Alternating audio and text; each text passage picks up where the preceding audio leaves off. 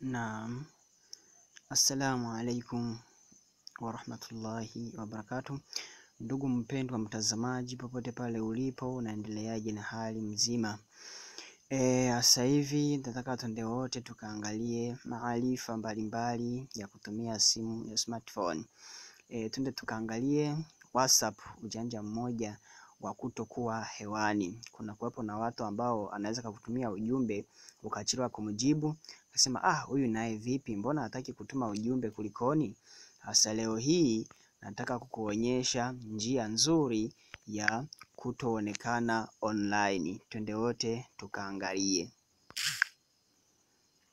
Utafungua application zako, tafuta application ya WhatsApp ambayo ndo hii hapa.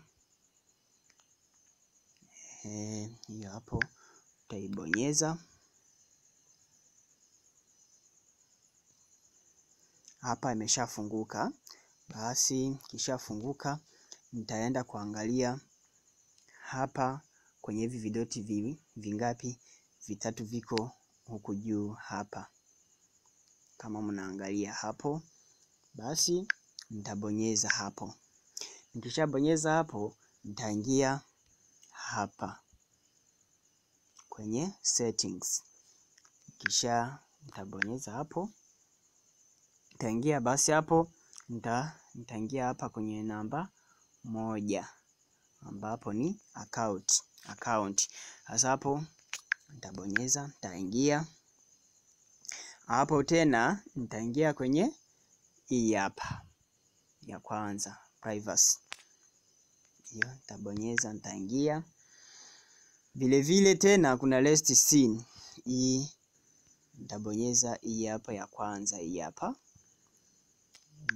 Nitabonyeza, nitaingia. Kuna hapa sasa last scene, kuna everyone, kuna my contacts, kuna nobody. Hapa ukiweka everyone, na maana kila mtu ukiwa online anaona huyu mtu yuko online.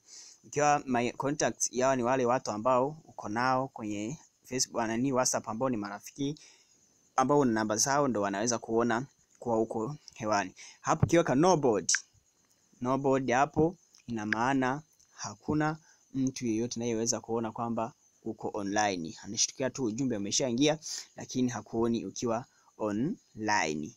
Ndio hivyo, ukiweka hapa unakuwa tayari umeshazuia yeyote kuona kwamba uko online. SMS una chat tu, mambo yanakwenda mzuri. Basi ndo kama hivyo, maarifa hayo, kuendelea kupeana maarifa WhatsApp, jinsi ya kutokuwa hewani. Yaani wewe unakuwa online lakini watu hawaoni kama uko online. Basi asanteni, karibuni sana, endelea kufuatilia channel yangu ili kuendelea kupata mambo mbalimbali. Asanteni sana, karibu sana.